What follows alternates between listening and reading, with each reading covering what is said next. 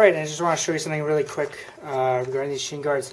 These bad boys here, again, these are Kong Super Shock shin guards.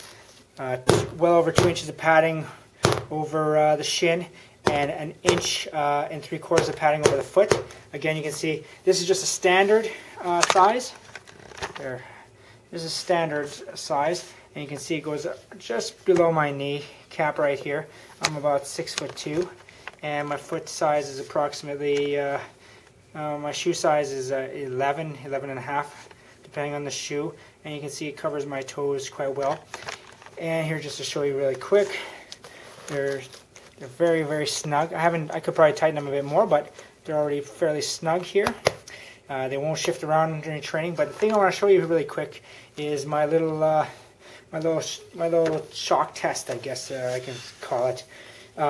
Usually, say with our old silverback, the last batch of silverbacks from 2009, I'd probably be able to whack myself with this stick here maybe 6-7 times before I feel any discomfort in my shin, and maybe just 2-3 times in the foot before I feel any discomfort.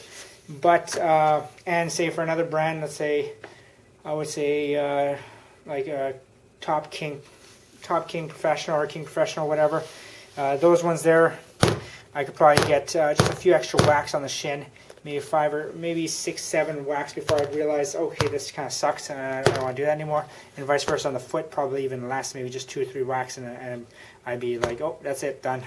But anyways, just to show you the amount of ridiculous protection these have in comparison, I'll just start whacking myself here. And you know what? I'm not feeling a thing at all right now. I could probably do this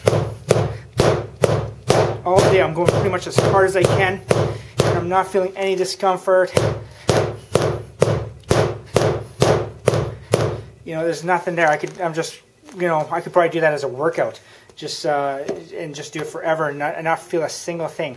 And like I said, with our previous silverback or our old silverback model from 2010, 2009, you know, I'd probably do that maybe 6-7 times before going, oh shit, this kind of hurts. While in the King, maybe I'd be able to do that 1 or 2 extra times on top of that before I would start noticing any pain. But like say, and then the foot here. This is the biggest thing here. Is the foot. I'll just get my toes out of the way here. Is that the foot? Usually, I would never be able to do that at all.